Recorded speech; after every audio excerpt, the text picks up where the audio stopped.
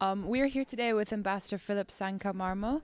We're very pleased to welcome you here today at the Institute for Cultural Diplomacy. Thank you so much for taking the time to answer a few questions with us. So we'd like to begin by asking you a few questions just to find out your views on various topical issues regarding your speech. And so first, of course, being here at the Institute, we would like to ask you, what is your personal understanding of cultural diplomacy?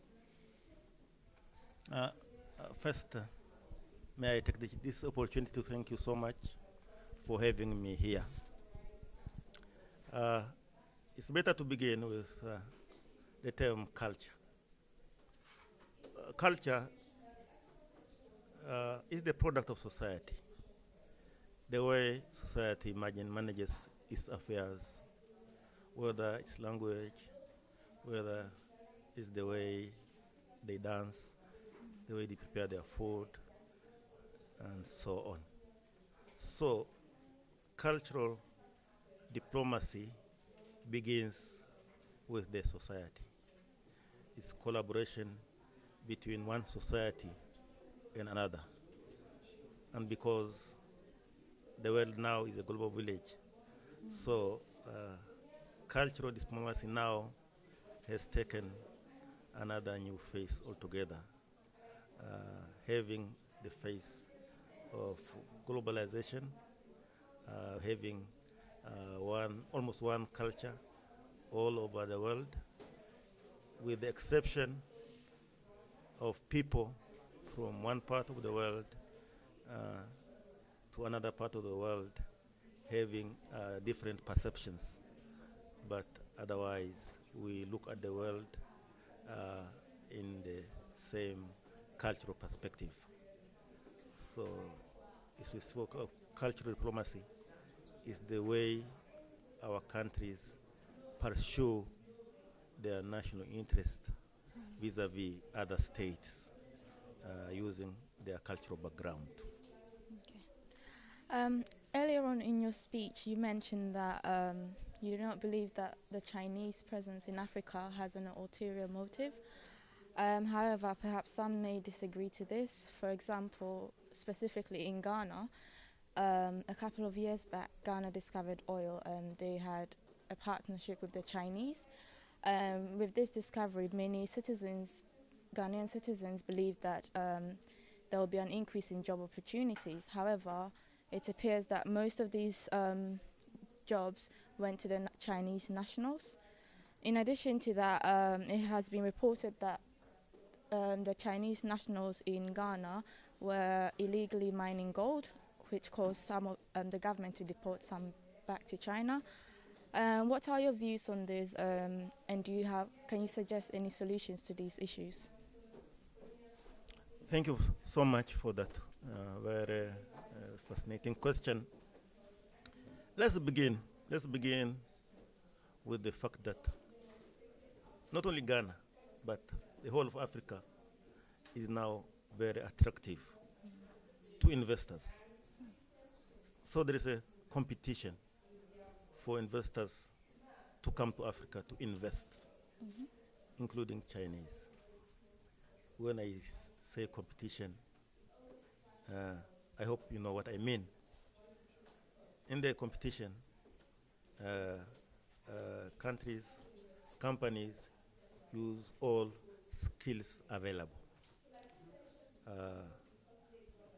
As a person who grew up in East Africa, when Chinese have been contributing to the development of East African countries, at the time when Chinese were not rich people, when China as a country was not a rich country, but complemented our efforts, not only to bring development, but to get independence, to get rid of apartheid in South Africa.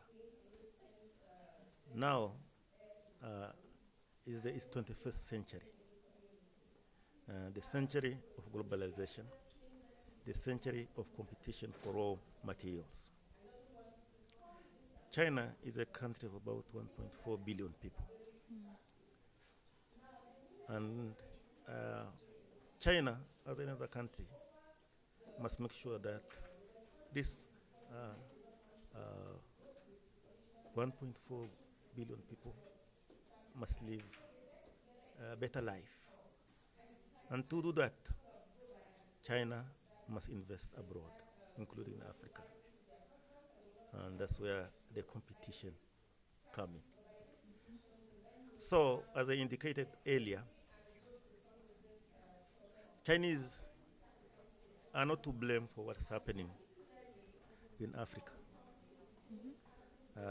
Because it's not a policy of China to extract natural resources of Africa free of charge, or using in the language looting. China does not loot. China negotiates with each African country, and they agree, and they normally work to the word. They follow the word of the agreement. And that's why I earlier indicated that our officials must be very careful. They must be very skillful in negotiating contracts and agreements, not only with Chinese, but with any other company from other part of the world. Because the very genuine Chinese policy, particularly with Africa, is win-win situation. And for those of us who have been collaborating with China, we feel that they are genuine in that policy of win-win situation. African nations are trying hard to maintain and strengthen relations with China and the West. Do you feel as if enough opportunities are being created within, like, for example, the Tanzania? And is the government putting enough effort to strengthen ties with its neighbours, not just, you know, the China and West, but rather its own African nations?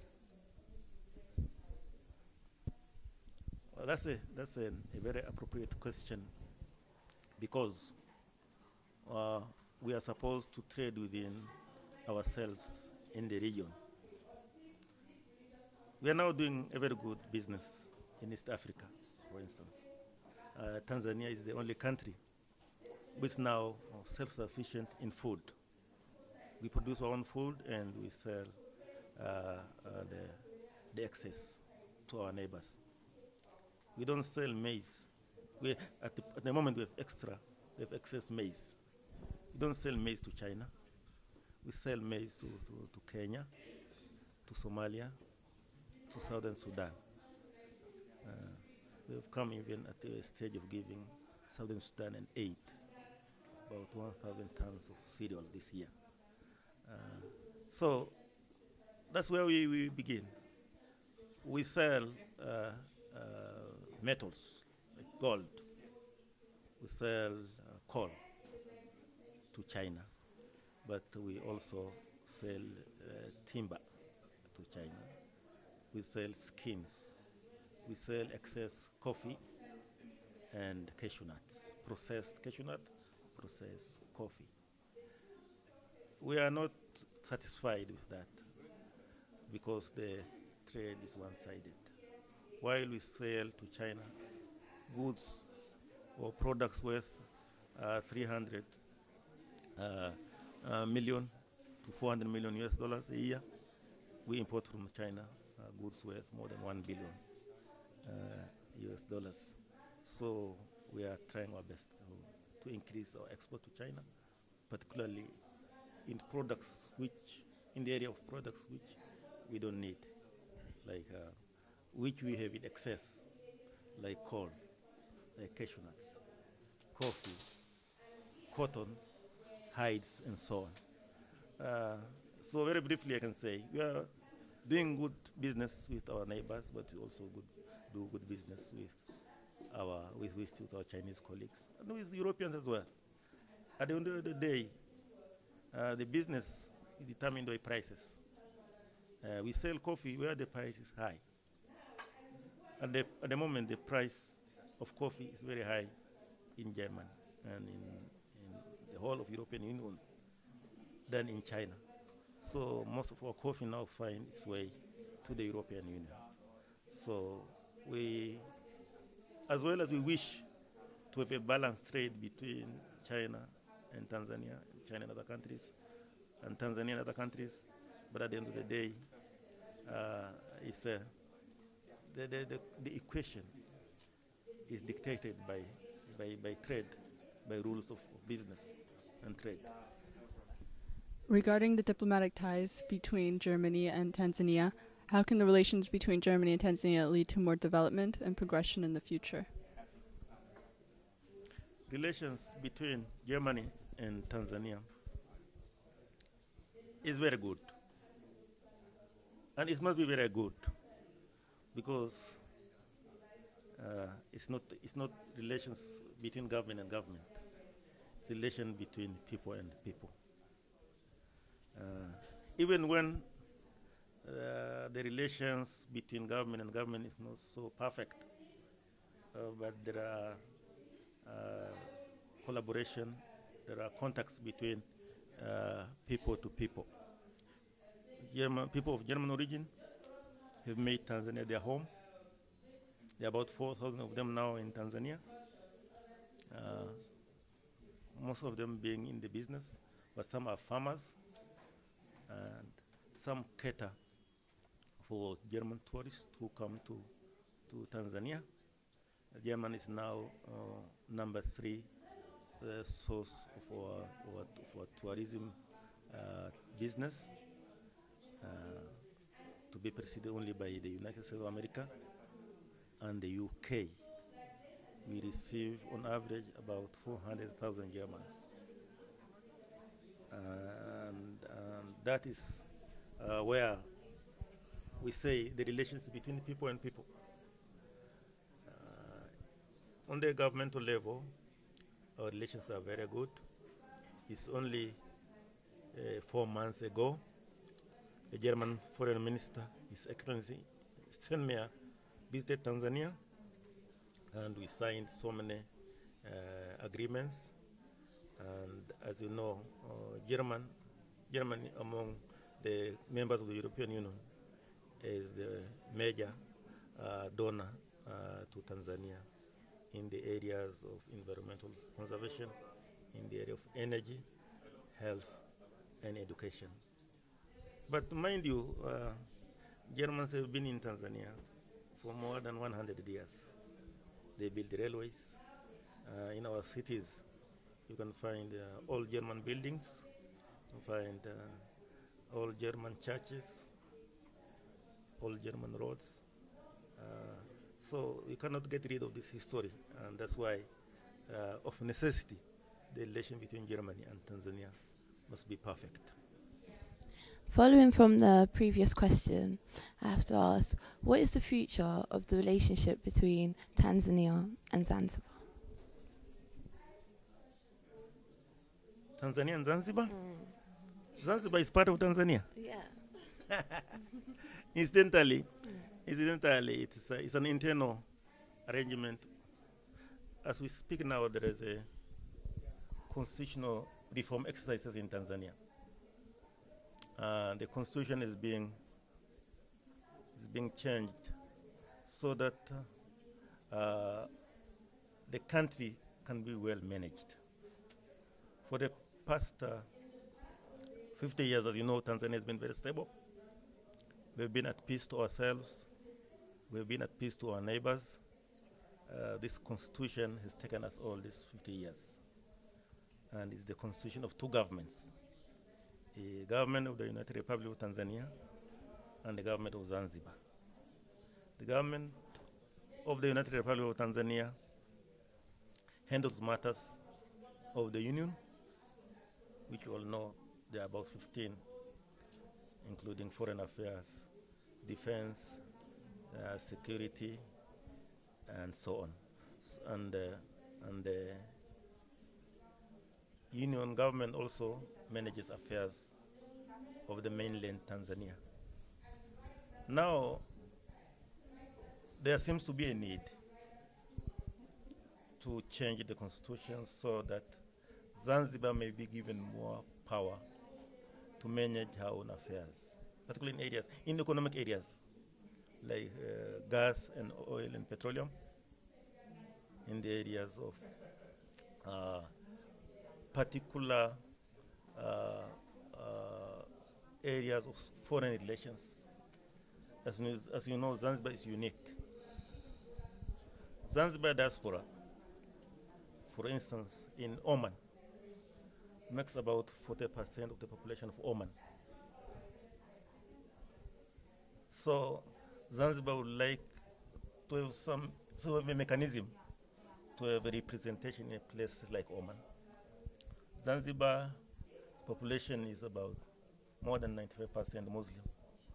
So Zanzibar, as part of Tanzania, would like to be a member of the Organization of Islamic Countries. So maybe those are the areas which are being negotiated. But at the end of the day, there is nowhere in the draft constitution that that there will be two countries. There will be one country, the United Republic of Tanzania, but having that portion of the United Republic, Zanzibar, to have more power for her interests. Taking a consideration that Tanzania is a democratic country, recently there is a statement from the chairman of the parliament of the new constitution, which are trying to reform the constitution, that the Minister of Culture and Communication should take action against the medias which are trying to broadcast some kind of news from the parliament. What do you say about that? Is there a freedom of medias in Tanzania? I'm very happy that you follow development in Tanzania on day-to-day basis. If you have been following the press reports today, the chairman of the Constitutional Reform Assembly today denied that. He mentioned that he was quoted out of context. What he meant was that the press, the media, should be taking care of all the parties, not hearing from one side of the parliament, because there are people who refuse to join the parliament, the Constitutional Assembly, and they are now outside, and they are calling press and media audiences.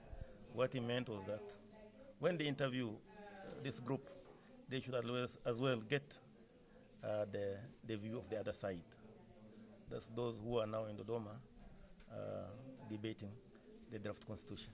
The press, the media, should balance itself to hear both sides, or both parties concerned. And he was quoted today that yesterday he was quoted out of context. So thank you so much, Honorable Ambassador Philip Sang'ka Marmo. We are very happy to have you at the ICD. It was a pleasure to have you today, and you're welcome next time.